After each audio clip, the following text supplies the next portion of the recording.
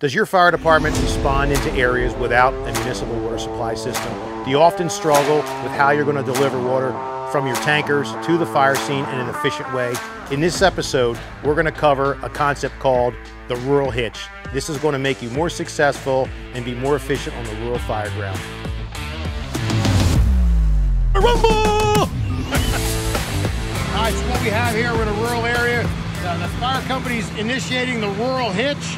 So what that is there's a clappered Siamese laying on the side of the road. The engine company laid line up the driveway to a structure fire that's going on down the road. Second arriving pieces were two different tankers. So those tankers arrived, they hooked into the rural hitch initially with smaller size hose, 3-inch or medium diameter supply line. They started offloading their water. Once they got the dump site tanks in place, Engine 12 came in, set up a draft off their front inlet, and they're now supplying the fire scene off the dump tank operation through the LDH into the clappered Siamese. A very seamless transition from tankers or a nurse operation to a full-blown dump site operation. When the tanker vehicle arrives at the fire scene, firefighters must have a quick and efficient way to offload that water to the fire engine that is actually doing fire attack. This process traditionally was known as a nurse operation. Today we're going to focus on something that's a little more advanced called the rural hitch. While some people might just call this a glorified nurse operation, the rural hitch gives us the ability to offload that water quickly, efficiently, and to expand that to a more larger scale operation if the need arises. This task can be done with minimal equipment and minimal personnel, making the operation be streamlined and a lot more efficient and faster getting water downrange to the fire scene. The primary piece of equipment used in the rural hitch is a jumbo clappered Siamese. The jumbo clappered Siamese is a piece of equipment that can be deployed with minimal human intervention to allow the companies to pump water from their tanker to the engine company that's downrange fighting the fire. As the first arriving engine company approaches the fire scene, at the entrance to the property or the driveway leading back to where the fire is located, the engine will stop, pulling out a section or two of their supply hose and also the clappered Siamese appliance, leaving it at the entrance to the property where the engine will then proceed laying line into the fire scene where they're going to set up their operations. The first arriving tanker company to get on scene will take a piece of 3-inch hose from a suitable discharge on the outlet of the pump and clip it into one side of the clappered Siamese. Once the engine that is receiving the water on the end of the supply line is ready to receive that, the tanker company will be notified and they can begin to offload their water through this 3-inch line. This task can easily be accomplished with one firefighter with minimal hand movements to get the line in service. When the second arriving tanker arrives on scene, the first thing they need to do is to check in with the first arriving tanker to see what the water level is in their tank. If that tanker is starting to run low, we immediately want to get another section of 3-inch hose spaced away from the first tanker, at least an additional 100 feet away to leave ample room for the tankers to come in and out of the dump site location. That hose will also be connected to the discharge of the second arriving tanker, awaiting the need to offload that water to the fire scene.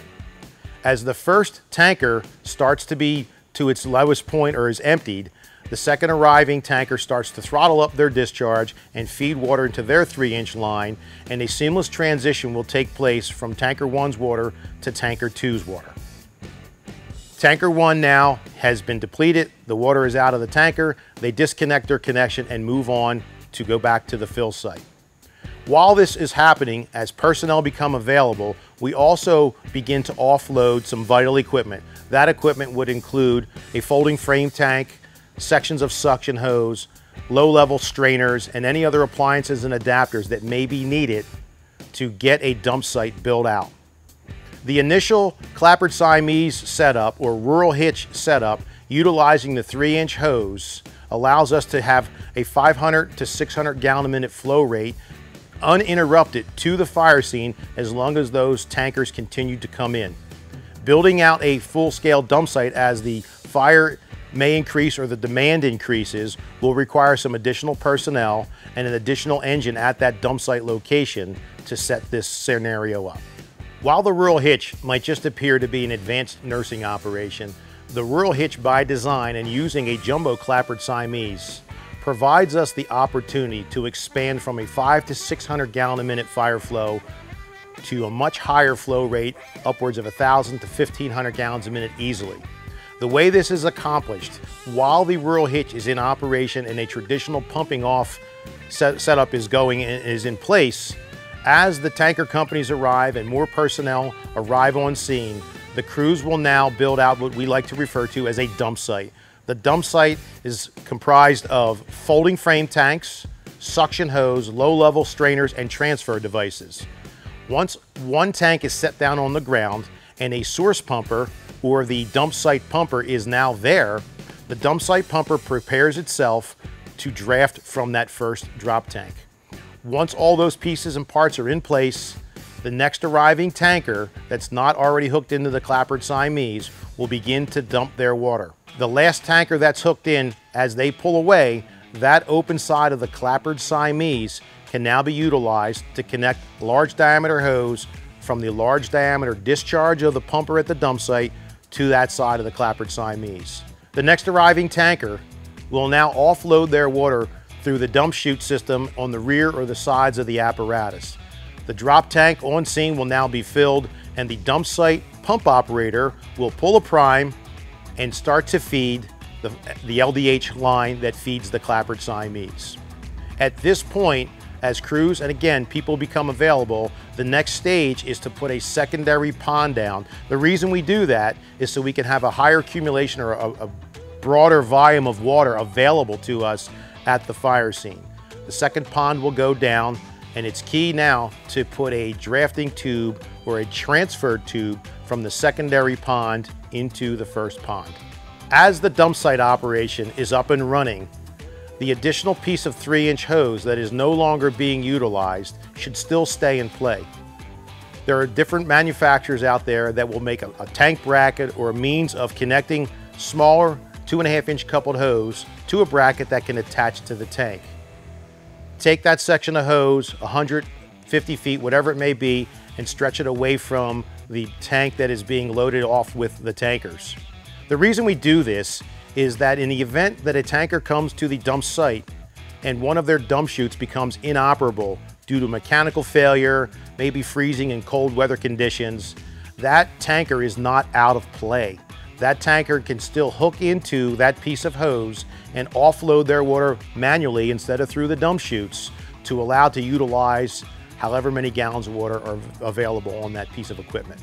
One more advantage of utilizing the rural hitch and the jumbo clappered Siamese is that as the fire incident starts to decline, meaning the fire has been brought under control and not as many resources are needed on the fire ground, the same way we built the system from a small flow event at that 500 to 600 gallons a minute and upward, we can start to de-escalate that fill site, breaking down the frame tanks, possibly even taking the dump site engine out of play, get those companies secured and get them back to their headquarters where we can just go back to the traditional rural hitch utilizing what we like to call, or people call, the nursing operation. In closing, the most important part of any of these situations that we get put into as rural firefighters, training and working with our mutual aid partners is critical. We need to be sure that everyone is operating on the same page, utilizing the same techniques, and working together for success for the suppression of fires in a rural fire ground.